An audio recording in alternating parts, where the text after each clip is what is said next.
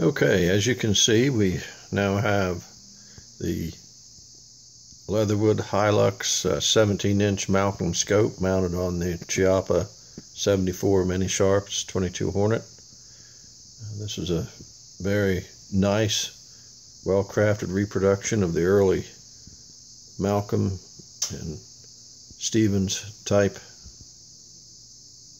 telescopic sights. This is made with all the modern manufacturing method. It is gas filled. It's a 3-power scope. Very good optics.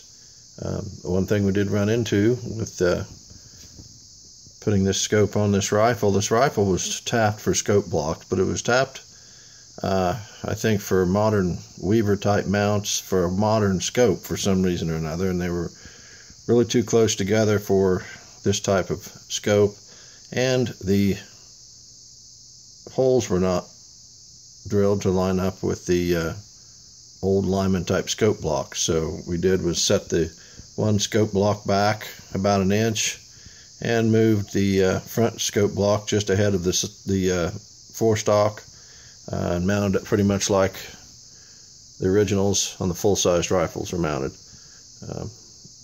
I've removed, as you can see, the tang sight off the rifle to give more room for loading and unloading when we shoot the rifle. This scope's got about a 3 to 4 inch eye relief on it, so it's a scope you don't have to really get real close up on like you do a modern scope.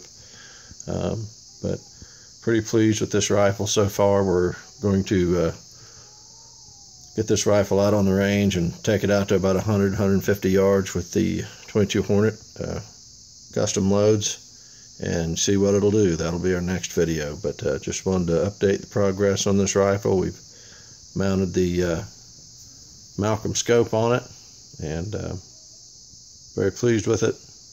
Very eye-appealing rifle, and hopefully a very useful varmint rifle.